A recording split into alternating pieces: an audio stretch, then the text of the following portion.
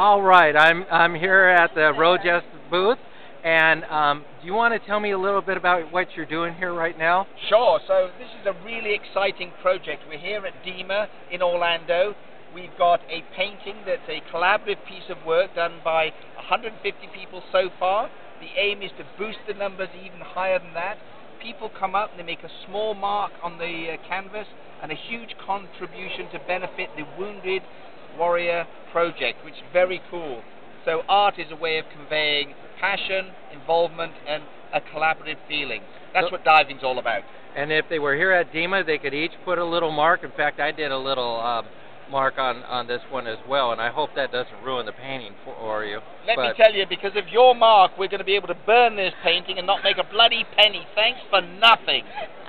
See, I knew it would come out something like that. In addition to what he's painting right here at the time, let's look at some of the other works that we have around here that if you were here at DEMA, you could purchase right now. I'm coming over this way. I can't go too fast because he has too many paintings.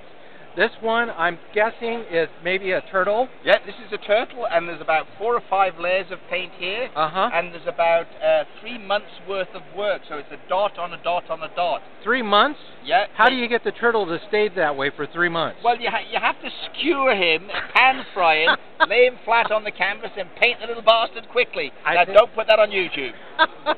Yeah, and the dolphin, I don't even want to know what you did to the dolphin.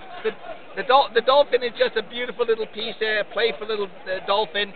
Works really well with sauteed onions and shallots. And they don't sit well in the water for pictures. And the shark. Now, there's not too many of those, so. The great white shark is one of my favorite critters to paint. All you have to do is look at those and quiver in fear and anticipation, and remember that we do more damage to those guys than they've ever done to us. So look after the shark. And in addition, if they want more pictures from you, they would go to what.com? If you want more pictures from me, that's too bad, because you ain't getting any. We're sold out.